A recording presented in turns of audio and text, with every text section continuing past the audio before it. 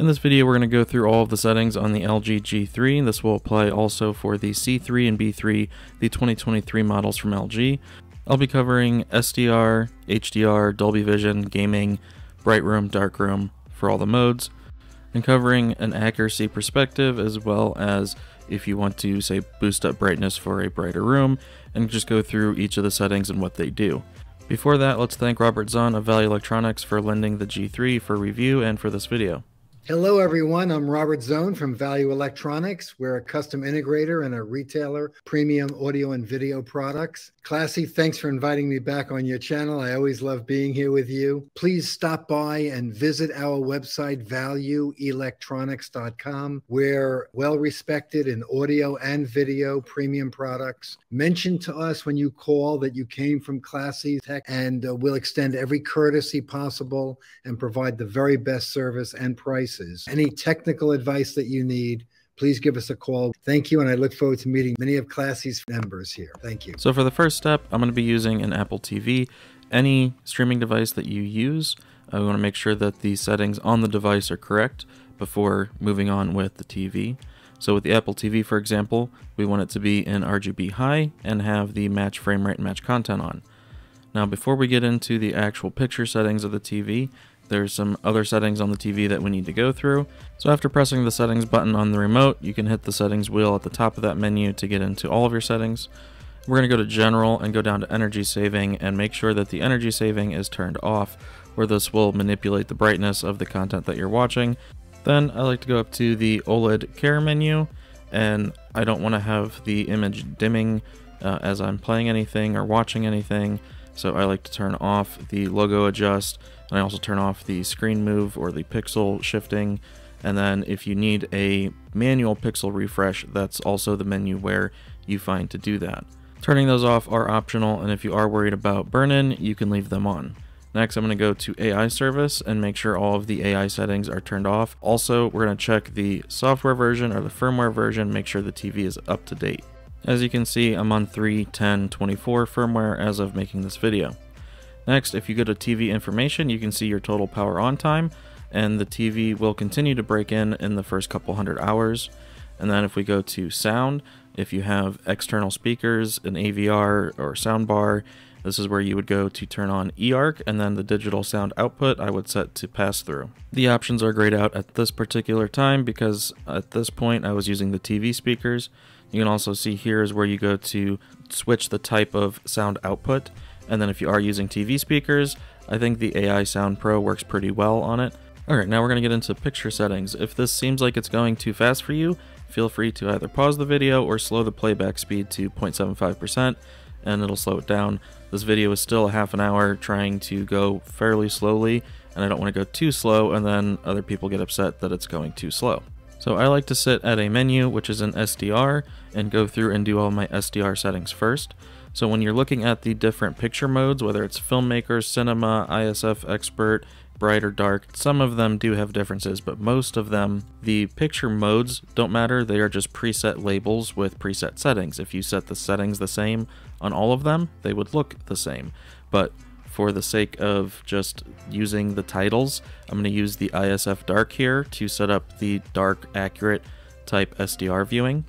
And if you put the OLED brightness all the way down to 8 on the G3, that's 100 nits.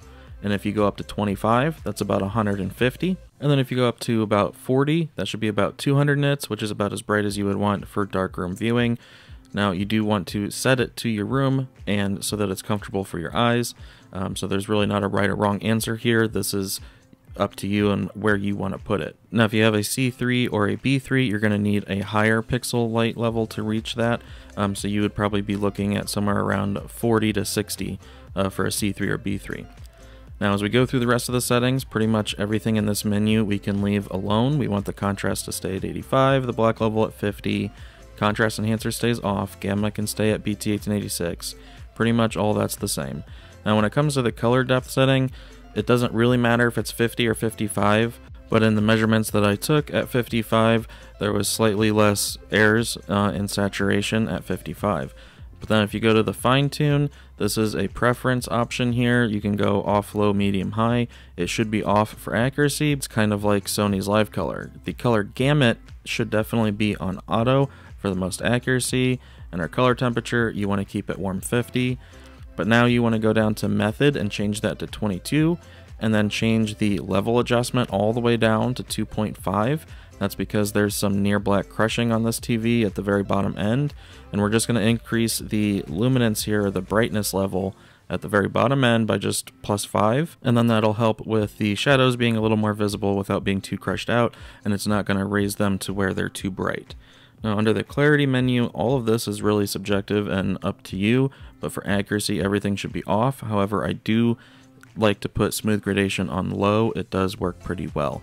True motion is your motion interpolation, deblur, and black frame insertion. OLED motion is the black frame insertion. It will cut the brightness in half and cause flickering. The de-judder is the motion interpolation setting, or you can use one of the presets like cinematic movement. If you use any of those, Real Cinema will get grayed out. I would recommend for accuracy and no soap opera effect, have Real Cinema on and True Motion off. However, if you are sensitive to judder and panning motion, then you can try cinematic movement and start there and set it how you want. Now we're going to go over to the ISF Expert Bright, and this will be for SDR in a bright room. One thing I forgot to mention earlier is on all of your inputs, you're going to want to change the aspect ratio to where it says user selection original and just scan on.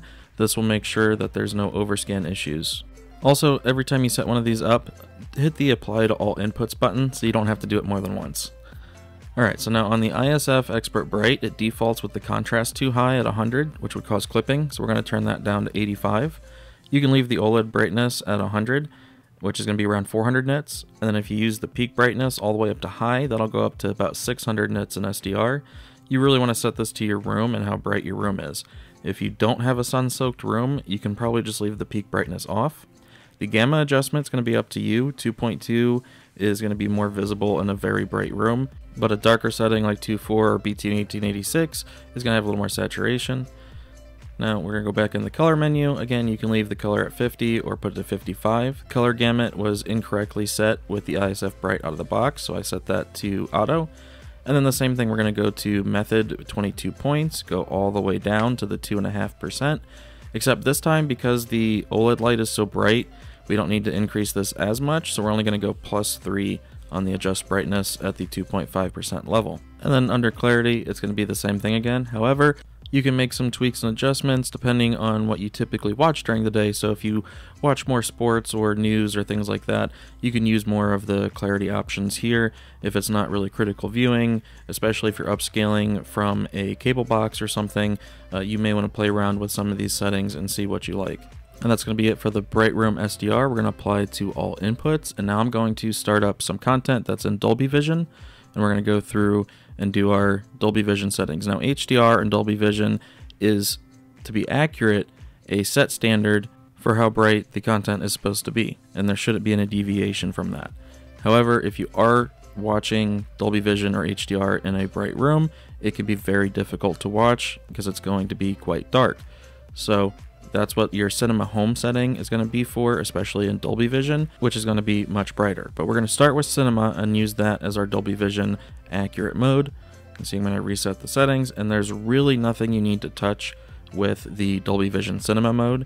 Out of the box, everything is going to be set where it should be. The only thing that I change here is under the clarity. Again, I put the smooth gradation to low, and that helps when, especially in skies, when you see big steps in color, so it goes like a really dark blue to like a different shade of blue and it's not very smooth. It'll help smooth that out. That's the only thing that I'm going to do, and then apply to all inputs. And then you can just go to the AI service and you see a lot of this is grayed out for the cinema mode. And now we're going to go into the cinema home one, which we're going to use for a brighter room viewing of Dolby Vision. So in Dolby Vision, the cinema home mode is going to overtrack what's called the EOTF, and that just means that everything's going to be brightened up, brighter than it's supposed to be in HDR. So as we go through the settings here, here's where you can play with stuff because this is going to be preference based. Under the expression enhancer, the detail setting is just going to darken some of the mid-range. But if you're trying to make this for a bright room, you may want to use the brightness setting, as that will brighten the upper end of the mid-range, giving a little more punch to any brighter objects.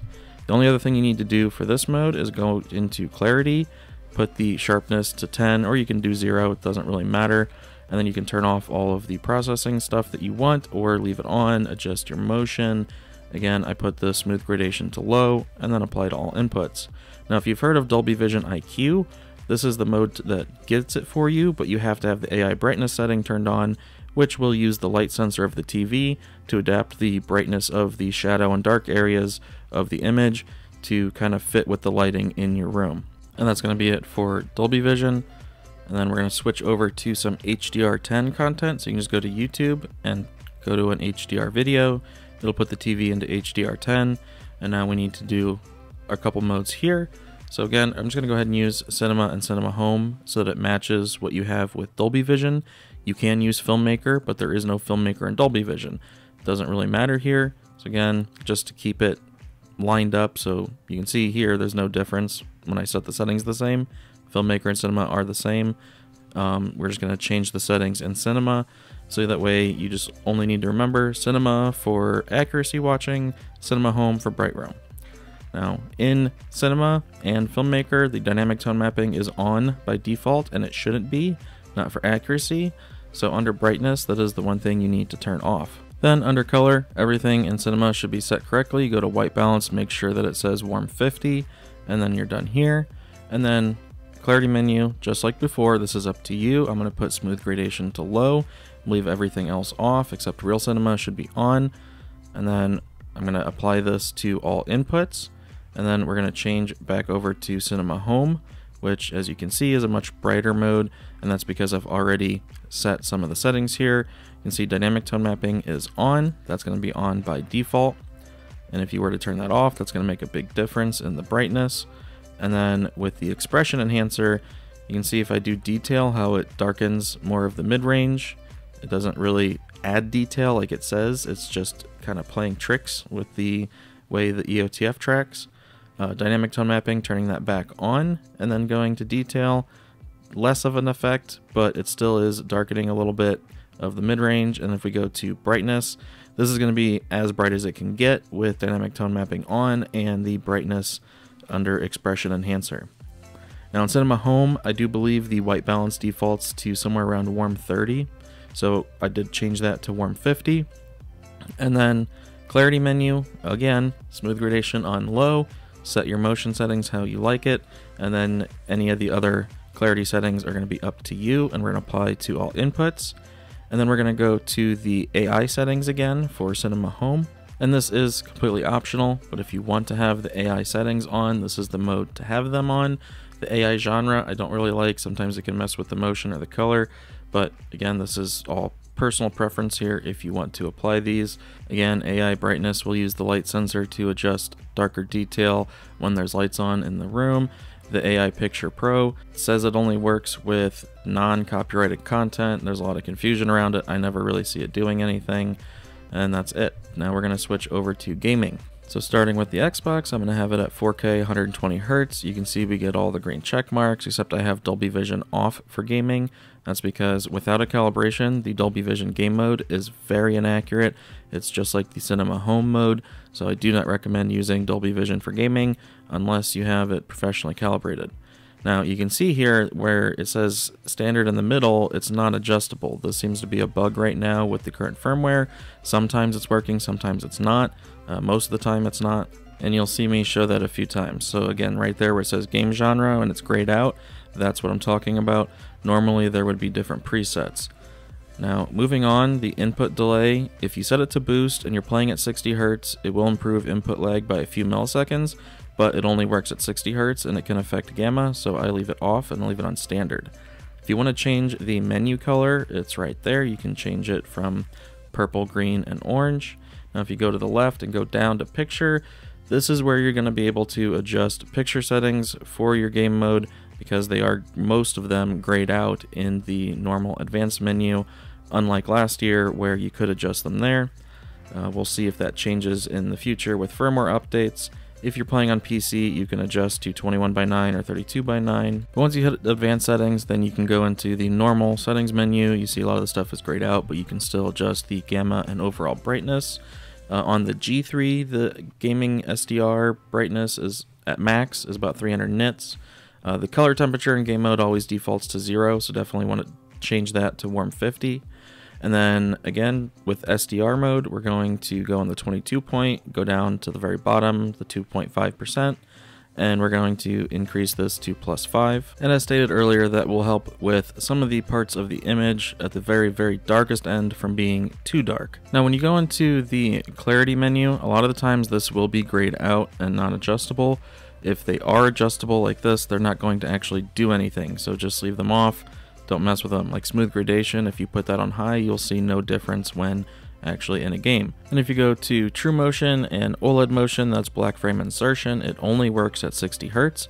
So with the Xbox at 120, you see that it's not doing anything. So at this point, I did connect back to my receiver just to show that if you go to the ARC and eARC settings and you have this set to pass through, you can get all of the uncompressed HD audio to work. But I do want to go down to general and just show AI service. AI brightness setting is on. Every time I go into game mode, SDR, HDR on different like PlayStation, Xbox, and so on, it's always on by default. So turn that off. Now on the Xbox, I'm going to go into the audio setting. You see it's on DTS:X, and you can do Dolby Atmos. All of this works fine. And at 120 Hz, there's no audio dropouts, there's no syncing issues, it just works as it should. Okay, so now we can go to calibrate HDR for games on the Xbox menu, and here if you press and hold both bumpers and triggers at the same time, it brings up a little menu in the top right. It tells you what each of these screens are set to. Now you can see when I go press the settings button on the remote, the genre settings are selectable. We do want to keep it on standard, so for accuracy you're just going to leave it on standard anyway, but for those who like to mess around with the picture profiles, again, sometimes they're working, sometimes they're not, at least as of right now. So now we're going to go just run through the picture settings. The first time you go into HDR game mode, it's going to be too blue, so we're going to have to fix that. You can see now in HDR, the dynamic tone mapping option will show up. It'll be on by default. We want to change that to HGIG, and that's how we're going to set up the consoles with it in HGIG. If it's on or off, then these patterns on the consoles won't work correctly, and you want to set it to HGIG and then set each of the systems to 1500 nits. Now with a professional calibration, you would actually use the off setting if that's how your calibrator does your game mode calibration, but short of that, without a calibration, you're going to keep using HGIG. So now heading back to the advanced settings, again, we can see most of it's going to be grayed out, except you can still do the dynamic tone mapping here, and the expression enhancer is available here. For accuracy, you're going to leave this off. If you're not worried about accuracy, you can set this how you want it. So on both of the white screens for the Xbox, I'm setting them to 1500, and the black dark screen, you're just going to make all the way darker until it's all zeros. And then if we go to color on the TV menu and go to white balance, like I said, it should be at 0 by default. We're going to change that to warm 50, which is as close as it'll get to D65 without a calibration. Under clarity, you can see pretty much everything's grayed out again. We're going to apply it to all inputs. Another thing I can show you, if you go down to general and external devices, you can set it into 444 mode if you want to.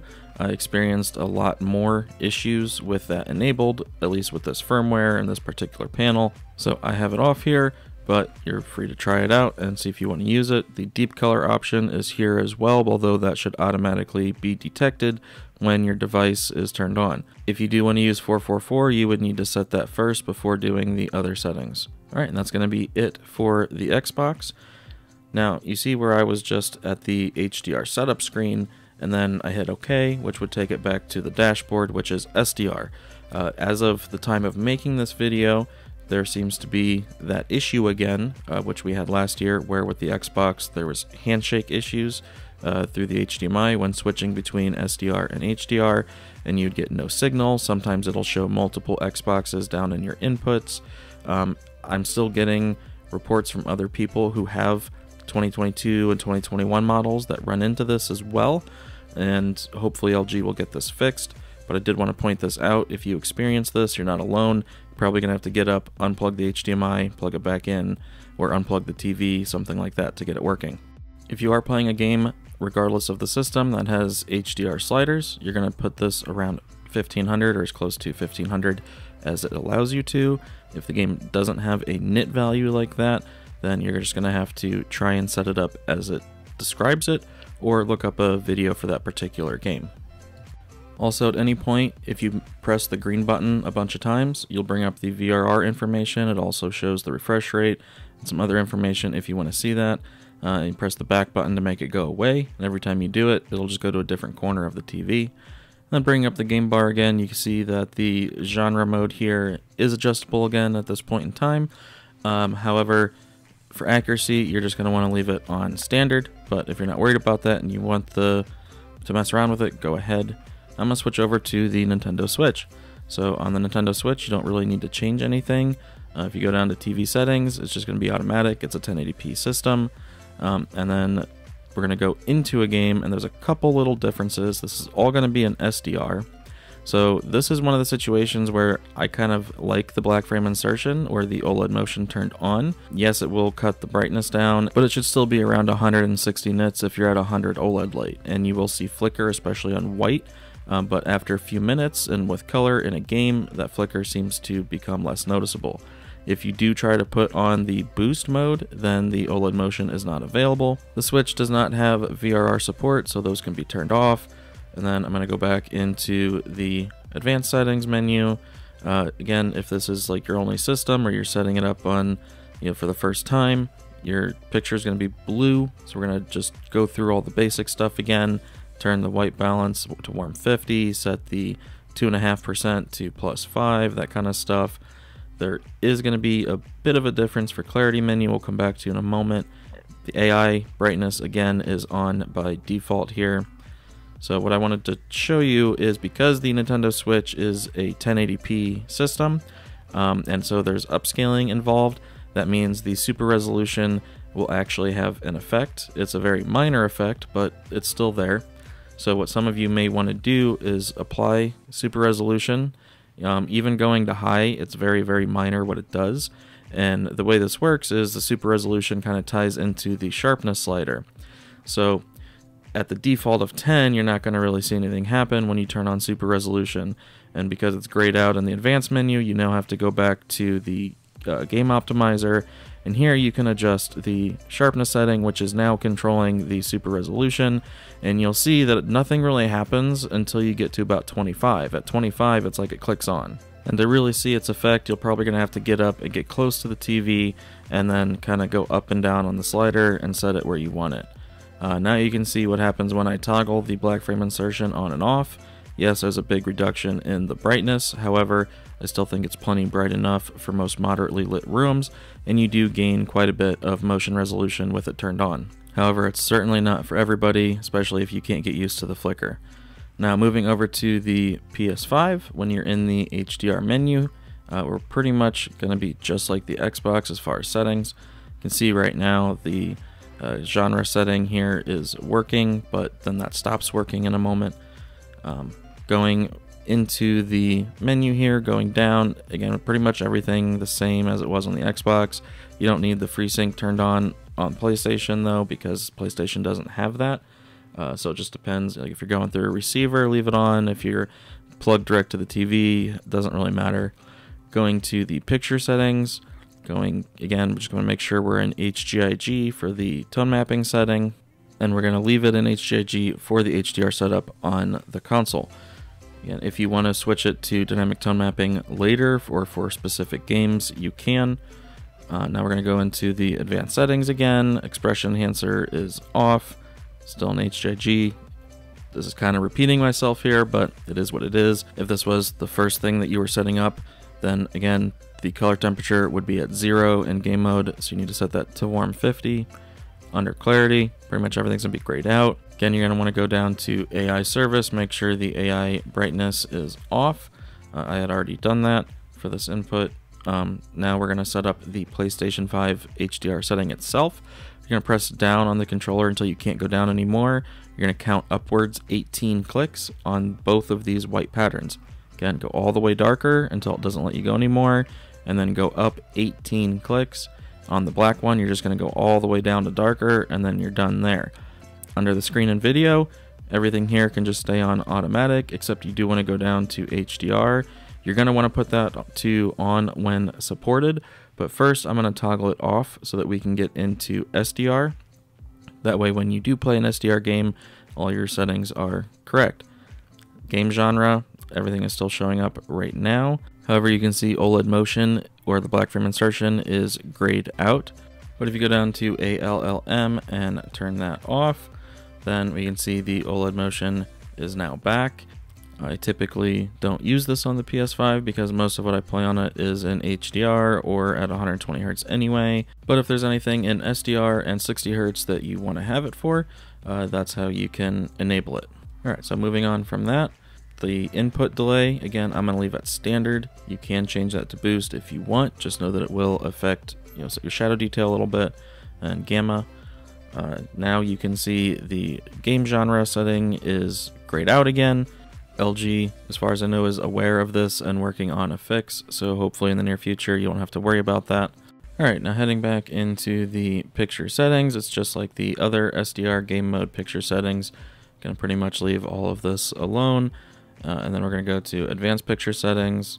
Now under the OLED light, I said earlier the 100 setting is about 300 nits. When in game mode, if you want it lower, say 200 nits, that would be around 55 on the G3, and 150 nits is around 35 on the G3, and then 15 is about 100 nits on the G3. And again, this is only for game mode, and if you are on a C3 or a B3, those numbers would need to be higher, as those models can typically only get to around 200 nits in game SDR mode. Alright, so once we're done, we're going to put the HDR back to on when supported.